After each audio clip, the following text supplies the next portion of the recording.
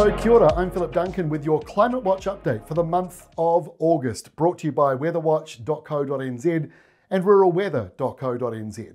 Well, I'd say winter has been summed up by big air pressure systems, really big highs and really big lows that have been, for the most part, very slow moving as well. And there's no real change in that as we go into the first here of August, another enormous area of high pressure stretching from the northern part of Queensland all the way down very close to Antarctica.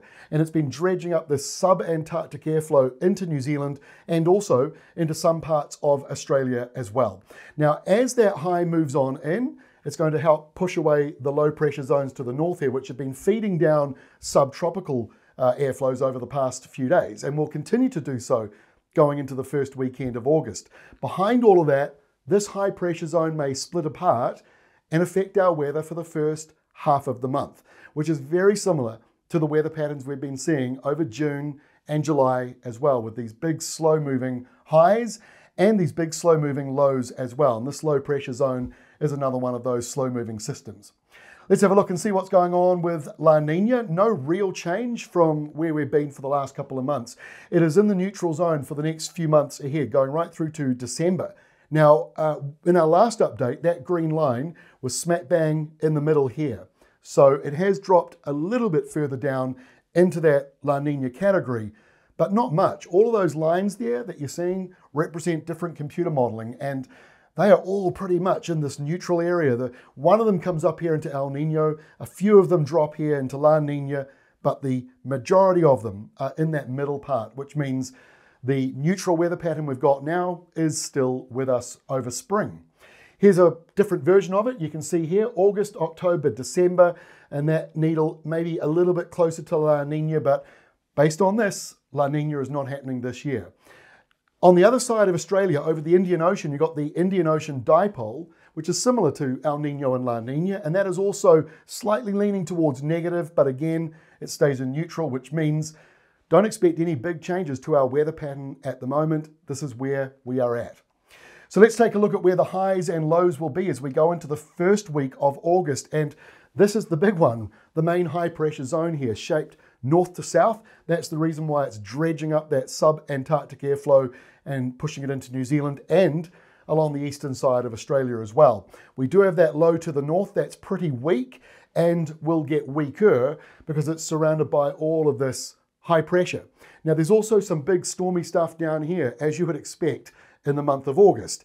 So we are seeing, again, as we've seen through June and July, including at the start of July, that record-breaking anticyclone that broke a 135-year-old record for the highest air pressure recorded in New Zealand. So seeing these big highs coming through means we have these long periods of dry weather, but then it can be equally followed by low pressure on the other side, which can linger for just as long. And that's certainly what we've been seeing in New Zealand so far this winter. So we're starting off with high pressure.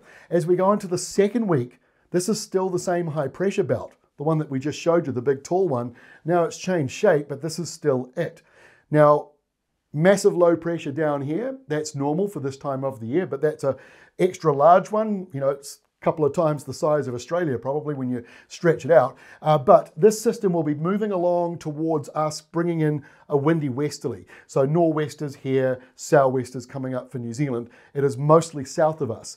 The main driving feature is that high pressure zone, and it will keep most of New Zealand drier than average, although I'd imagine the southwestern corner down here will get some rain. And as we go to the third week, this is still that same block of high pressure that for the 1st of August is currently over Australia. So it doesn't move very much over the first 2 weeks of the month. Now there's a small trough or a small low pressure zone that's trying to form, moving across Australia for the first week of August. By the middle of August, we expect this to now form out here over the North Tasman Sea, and that may well be fueled by a subtropical flow from Fiji that is also starting to come into New Zealand, which means things may really warm up as we go through this month. Of course, this far out, you can't lock this in to be exactly that shape.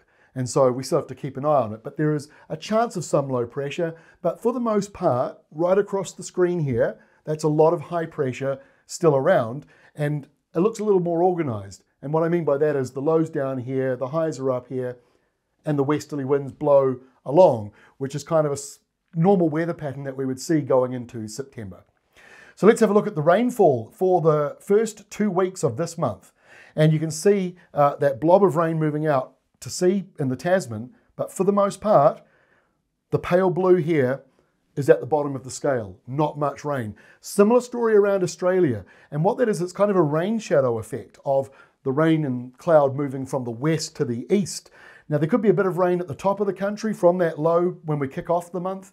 And then we've got that other system potentially coming in the middle of the month out here in the Tasman. We'll keep an eye on it, whether it brings in rain to New Zealand or drops southwards or falls apart. That's something that I wouldn't want to be answering at this point. I'm not overly confident of doing these monthly updates. We do them because there's a huge amount of pressure from you guys wanting us to do them.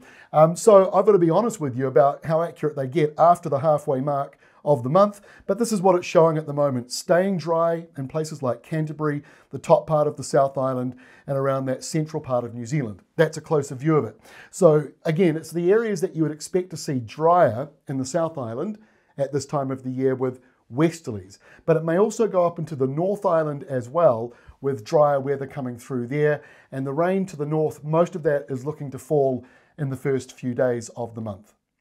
Marine heat waves, well, look at this. This map is changing. For a number of months this year, there was nothing showing up. It was green and none.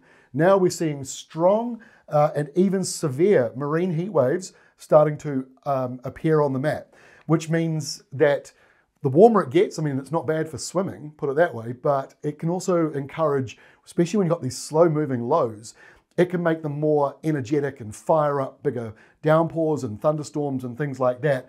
So we'll keep an eye on the marine heat waves as we carry along, but for now, the North Island in particular seeing warmer than average sea surface conditions in most of our beaches. From a soil moisture point of view, unfortunately, NIWA delay these maps by a couple of days for their own commercial reasons, which is very frustrating from a scientific organization. So this is not capturing the rain that fell over the last couple of days with the cold blast at the end of July. But I do still think Canterbury is drier than usual. And like I say, with the next week or so coming up, weather does look dry there as well. So we're not expecting that to change anytime soon. And that is all from me for the Climate Watch update for the month of August. As I say, high pressure dominates the start of the month. The second half of the month may be seeing some low pressure coming through. And there's still, I think, a fairly high risk across the month of August and going into September and maybe October of getting another wintry blast. But because everything is moving so slowly, don't expect anything to quickly happen anytime soon. That is all from me. We'll see you again 1 month from now in our next Climate Watch update.